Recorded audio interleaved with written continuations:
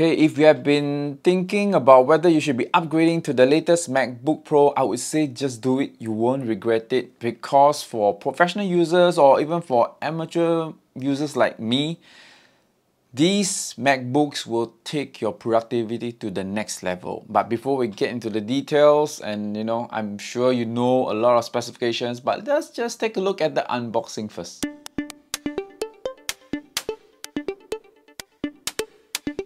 Okay, now we have the MacBook Pro 14-inch. We're gonna be opening that first. I do have the 16-inch coming up later, but this is the MacBook Pro 14-inch, and it comes in the wonderful space gray, and there's another one which is silver, but I got a space gray version. And of course, next we have the accessories inside, and that is the MagSafe 3 cable, which is braided, and of course some paperwork which we have, but importantly there is the black Apple sticker, which just looks absolutely wonderful, and of course the power adapter with the 67 watts for this guy, and the 3-pin connector that we just plug into the power adapter, and they have it in its USB-C version. And of course there is a wonderful space gray 14-inch MacBook Pro. And now we have the 16-inch MacBook Pro.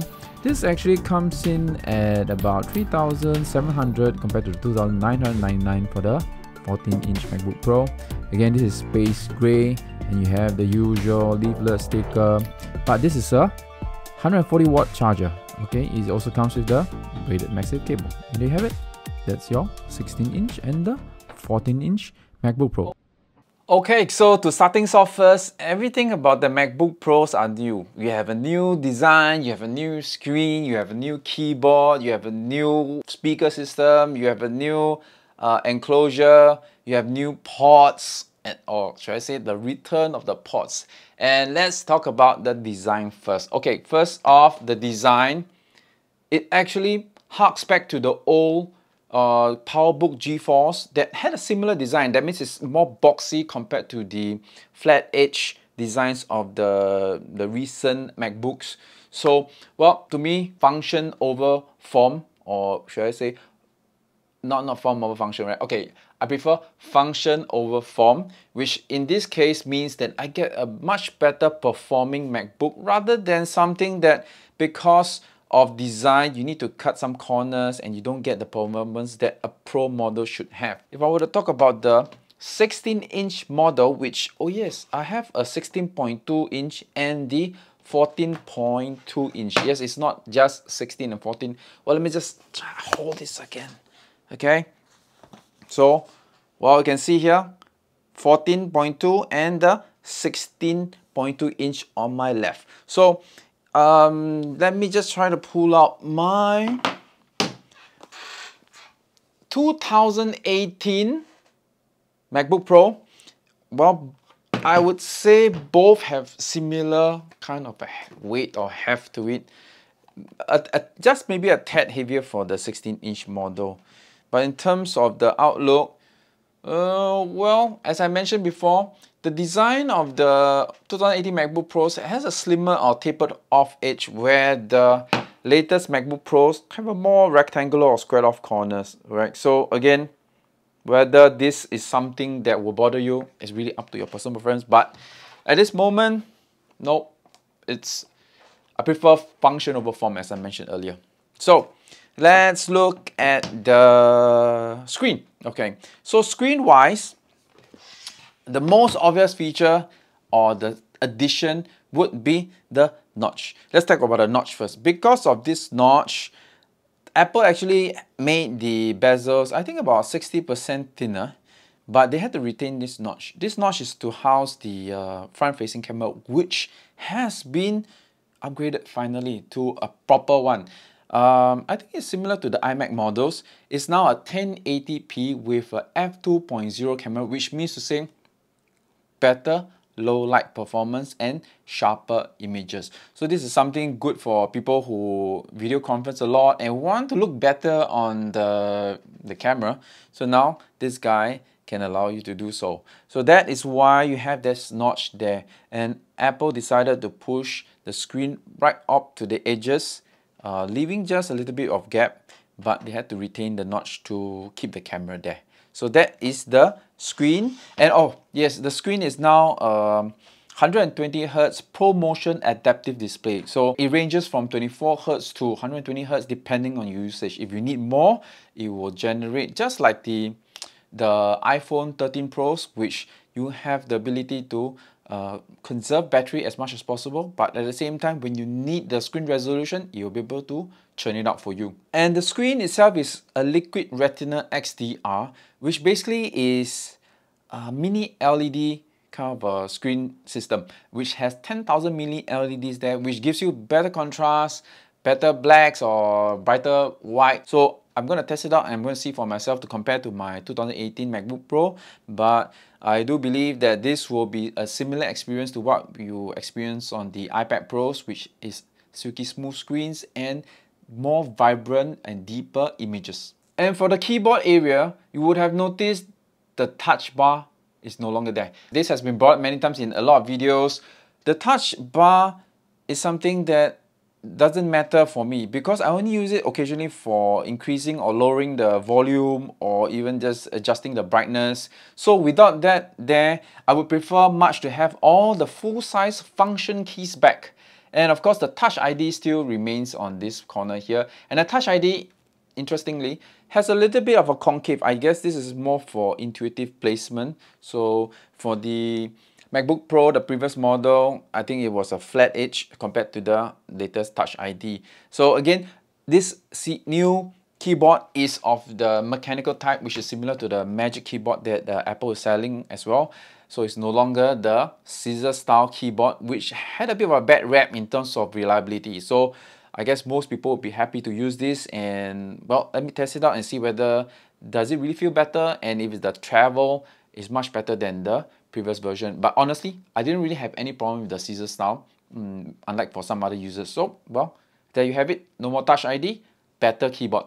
Okay, now the thing that most Pro users are really excited about when Apple announced this during their keynote was the return of the ports. Yeah, it's odd, you know, why did Apple go and remove all the ports? Yeah, my MacBook Pro had 4 USB-C ports and that's it. Yes, I could charge all 4 of them, charge my MacBook using either one of the 4 ports, but that's it. You need to have a dongle. And as a pro user or an amateur user like me, we definitely enjoyed the return of all these ports. And we have the HDMI port, which makes its return here. And you have a USB-C or Thunderbolt 4 on one side. And the SD card slot. Oh my gosh, this is the one that really made me or made most pro users or amateur users decide to upgrade. Yes, it's funny just for the SDR, no, but honestly for all the ports involved. But this SD card slot is very, very useful and helpful, right? I don't have to pull out the dongle anymore or bring the dongle out with me.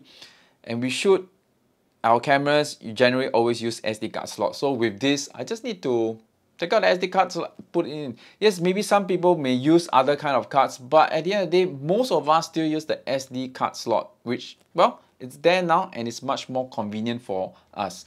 And on the other side, you have 2 more USB-C or Thunderbolt 4 ports and the return of the MagSafe 3. So some of you may not be aware, MagSafe, I think it's way back even other models where they had, oh, I think my daughter's MacBook Air is still using the MagSafe. Okay, so basically what MagSafe does is in case you're plugged in and you trip over the cable, but you don't pull the whole MacBook along with it. So it will just detach because it's only just attached to it magnetically. So let's look at it. You can see, right? So the MagSafe attaches magnetically to the port itself. So this will enable you in case of an accident, you just pull out without the whole MacBook Pro being pulled away. Okay, so that is the MagSafe 3. And talking about the charging wise, you can also still charge your MacBook using either of the USB-C ports rather than using the MagSafe 3. So that is fantastic to know, because if you are outside or you didn't bring your MagSafe cable, you can easily just use a USB-C cable, somebody's place where they have a USB-C port, the power brick, and you can charge your MacBook Pros as well. And of course, we have the headphone jack. So what is so special about this headphone jack? Now it allows the usage of high impedance headphones, which means that good quality headphones for pro users will be able to enjoy this new port. So we have finished talking about the externals. Now I want to talk about the performance or the internals of the MacBook Pros.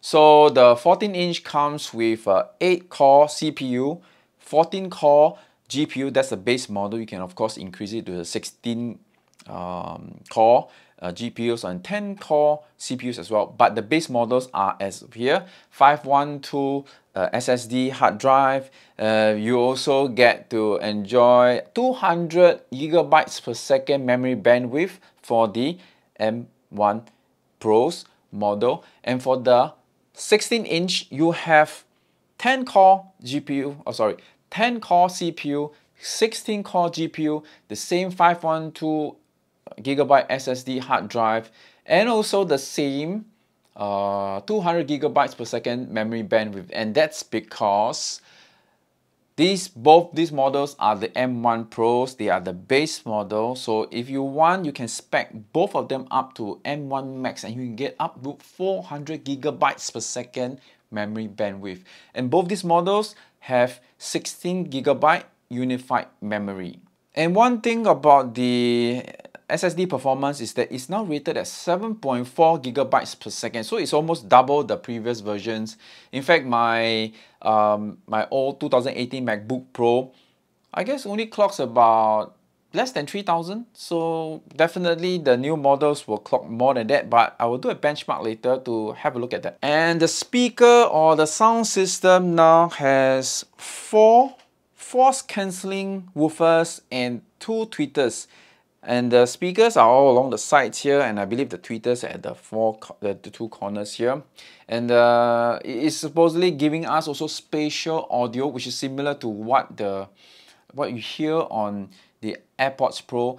Basically, it creates a 3D sound stage for you using the MacBook Pro speaker. So that's quite interesting. So I want to see how it's affect. I know for the AirPods Pro, you can get the effect very distinctly, but I'm not sure how it's going to sound on the laptop because you have open air environments like that. So it'll be interesting to know about the audio performance. And because of the design of the enclosure or the unibody design of the latest MacBook Pros, the power or the battery life is amazing.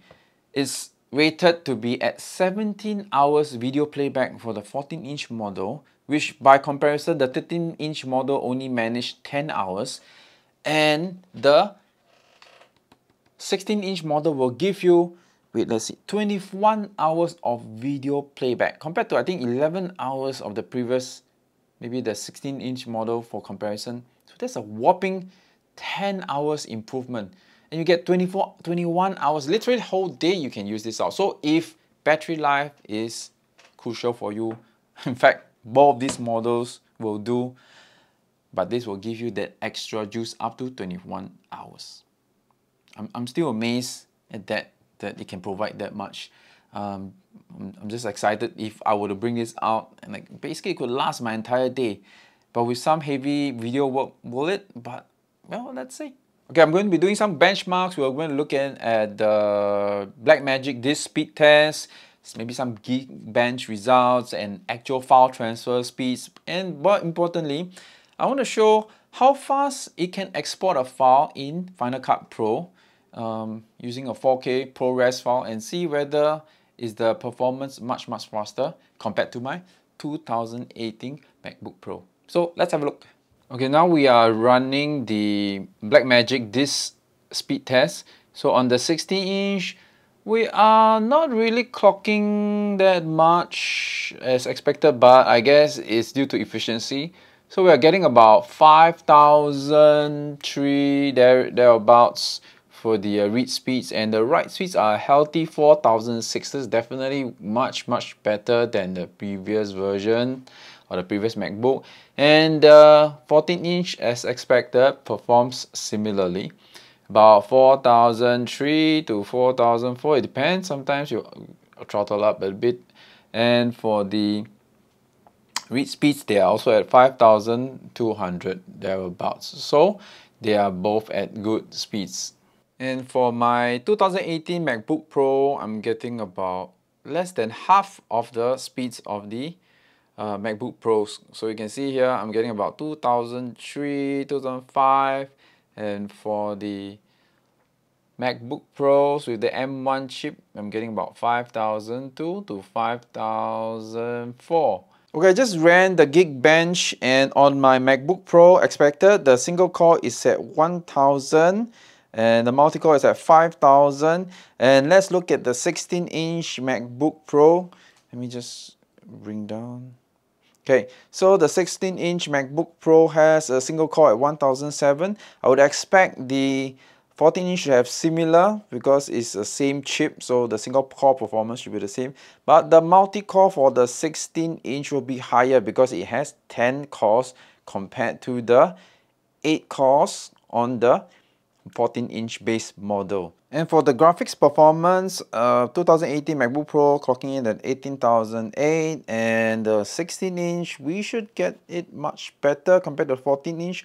So the 16-inch is at 34,005. This guy has 16-core GPU. So let's look at this, which has a 14-core GPU on the MacBook Pro 14-inch model. So yes, the performance will be slightly worse off compared to the 16-inch due to the number of cores in the GPUs.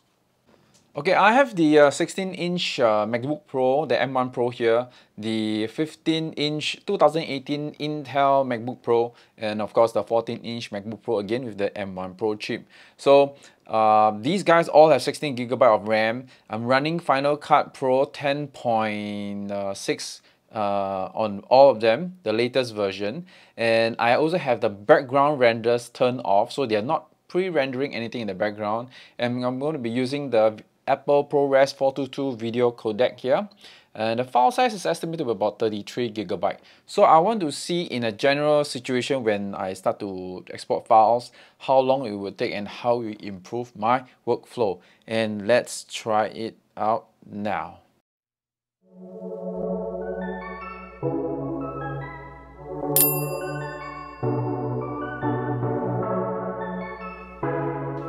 Okay, done. Finally, it took almost more than, okay, it's about 5 times more, 5 minutes and 39 seconds, and finally it got there. So these two are really powerhouses, and I'm just really amazed at the power of the M1 Pros. Well, I'm sure those benchmarks blew you away, and those were just the normal benchmarks which I did. I guess many videos online would have done even more detailed benchmarks and comparisons, but for me, this is a wonderful machine for day-to-day work, for what I do, for in my free time, you know, what I like to do, video editing stuff, doing videos like this, and in fact, giving me the chance to reduce my productivity or time as much as possible will certainly help. So I hope you do like this video, and if you can decide, well, now this is a difference between a 16-inch and a 14-inch. So the key is whether do you need that additional real estate, or does the 14-inch do for you? Both, because both are still powerhouses. And if you really don't need even more power, go for the M1 Max. Well, that's it for my video. I thank you for watching it. I hope you like, subscribe, and hit that notification button. And I'll see you in the next video. Peace.